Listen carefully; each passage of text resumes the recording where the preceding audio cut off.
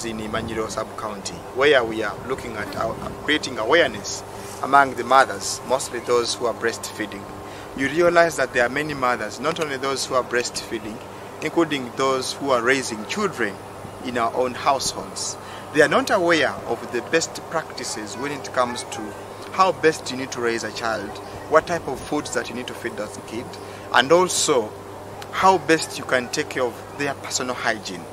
Remember, these are things that some of us we take for granted, but it's very critical. For example, in the past research that we did, the assessment that we did, where we mapped out different households with good food, nutrition and wash practices, out of the 165 houses that we mapped out, you realize that only a few, like 10% of what we assessed, qualified to be model households.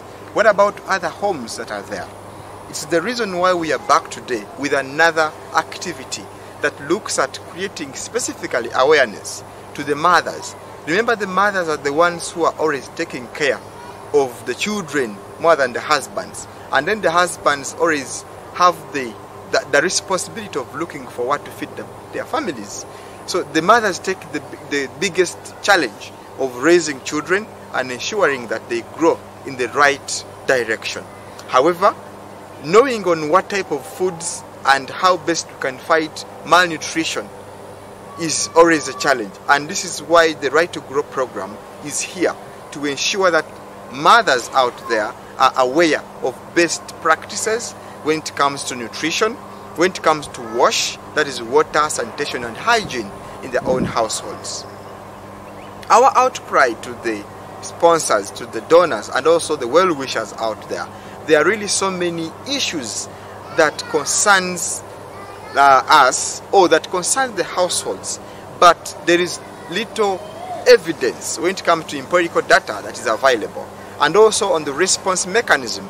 It's why we are also engaging the VHTs in the villages, how best they can create more awareness, because we are not able to reach to the last mile person on a daily basis. But through the structures that are already existing is how best we can reach out to those out there. But without the resources, it is always a challenge to reach out to the overwhelming numbers and also the response to malnutrition cases that are in Mayuge District.